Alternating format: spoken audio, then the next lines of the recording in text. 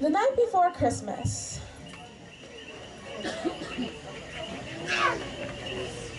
Twas the night before Christmas when all through the house not a creature was stirring, not even a mouse. The stockings were hung by the chimney with care in hopes that St. Nicholas soon would be there. The children were nestled all snug in their beds, with visions of sugar plums dancing their heads. And Molly in her kerchief, and I in my cap, had just settled down for a long winter's nap. When out on the lawn there rose such a clatter, I sprang from my bed to see what was the matter.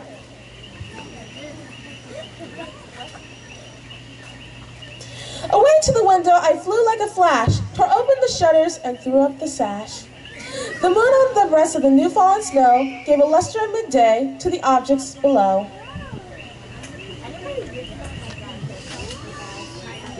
When, what to my wondering eyes should appear but a miniature sleigh and 8 tiny reindeer.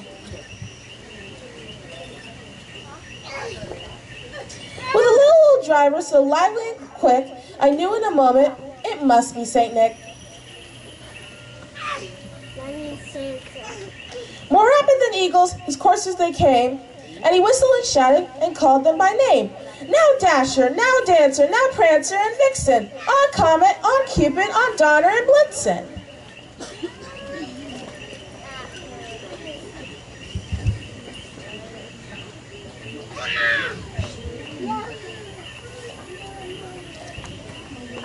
To the top of the porch, to the top of the wall, now dash away all.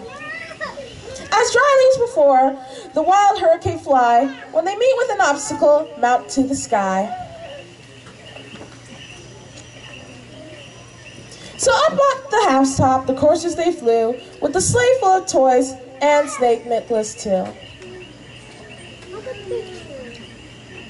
And then in a twinkling, I hear on the roof the prancing and pawing of 8 little hoofs. As I drew in my head and was turning around, down the chimney St. Nicholas came with a bound. He was dressed all in fur, from his head to his foot, and his clothing were all tarnished with ashes and soot. A bundle of toys he had flung on his back, and he looked like a peddler just opening his pack. His eyes, how they twinkled, his dimples, how merry. His cheeks were like roses, his nose were like cherry. His droll little mouth was drawing up like a bow, and the beard on his chin was as white as snow.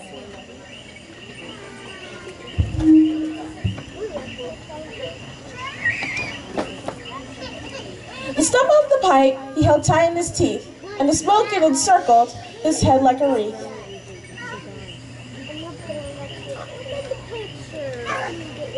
He had a broad face and a little round belly that shook when he laughed like a bowl full of jelly. He was chubby and plump, a right jolly old elf, and I laughed when I saw him, in spite of myself. A wink of his eye and a twist of his head soon gave me to know that there was nothing to dread. He spoke not a word, but went straight to his high work, and filled all the stockings, and then turned with a jerk. And laying his finger aside of his nose, and giving a nod, up the chimney he rose. He sprang to his sleigh, to his team gave a whistle, and away they all flew, like the down of a thistle. But I heard him explain, as he drove out of sight, Merry Christmas to all, and to all a good night.